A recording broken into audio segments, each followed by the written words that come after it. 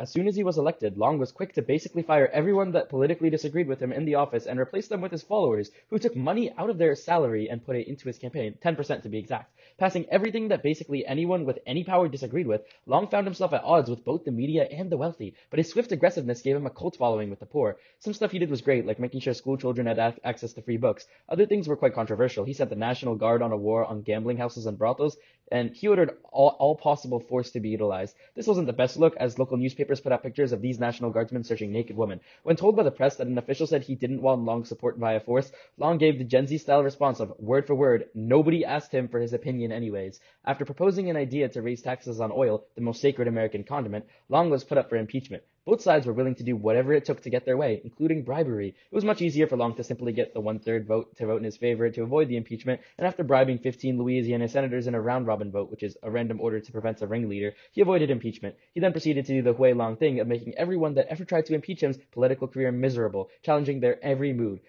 Receiving death threats at this point, Long started hiring bodyguards that eventually became called Cossacks. By this point, he was called the Kingfish after a radio show character. Running for U.S. Senator in 1930, he infamously challenged his campaign as a referendum and promised to resign from governor if the people truly disagreed with him and did vote him as a senator. Even more well-known is the story of critic Sam Irby, who disappeared days before the election and reappeared the day after, somehow saying he staged his own kidnapping when all the evidence pointed at Long. As the governor and senator-elect, he kept his Jacksonian attitude, yelling "shut up" at opposing legislators and somehow passing 44 bills in 2 hours. Although he seems like a dictator, it's crucial to remember that he accomplished things for the poor that no one had done in decades. He increased enrollment in school by 20% and created the economic concept of attributed scarcity with his banned production of cotton for a year that Egypt actually went along with.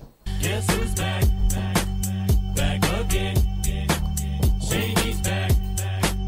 Tell a friend. So all the events that Tran just described happened during Huey Long's governorship between 1928 and 1932. And the time period between 1928 and 1932 is very significant in American history. And to see why, let's check out how the economy is doing in this time period. So as we can see here, this is real GDP, this is time. Initially, the US economy is doing pretty well. I mean, there's a lot of inequality, but who cares about the poor people? But it's 1929, the stock market crashes. I guess you should have cared about those poor people now. Oh, the economy, it just keeps getting worse. Oh no, oh no. This kind of total economic collapse made a lot of people very poor, and by extension, it made a large amount of people very sad. Or if you're a vocab nerd, you could say it made a great amount of people very depressed. The massive melancholy honestly deserves its own video. However, what you have to understand for the sake of this video is that during the substantial desolation, everyone in America was basically poor and starving and homeless. Everyone, except for those in Huey Long's Louisiana. Turns out, Huey Long's policies of spending big and helping the poor staved off the worst effects of the Depression in Louisiana.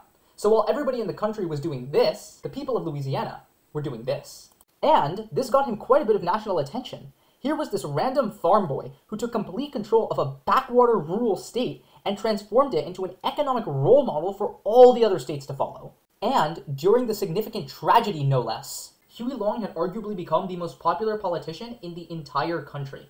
And immediately after this governorship ended, he used this popularity to win himself a US Senate seat in 1932. Huey Long, as senator, characteristically made fiery speeches against wealth inequality and criticized both the GOP and the Democrats for their ineptitude in regards to handling the current financial crisis. And during the 1932 presidential campaign, Long endorsed arguably the second most popular politician in America, a certain Franklin Delano Roosevelt, and was instrumental in helping him become president of the United States by securing key Southern votes for him. Now, the relationship between Huey Long and FDR was an incredibly testy one. While FDR and Huey Long both agreed on the kind of radical economic change that needed to occur, they both disagreed on how far that radicalness should go. In particular, Huey Long was very critical of FDR's New Deal program, saying that the social programs it offered didn't go far enough. And, quite interestingly, a lot of people in the country agreed. While the New Deal had certainly alleviated the pains of the Depression, it certainly hadn't stopped it.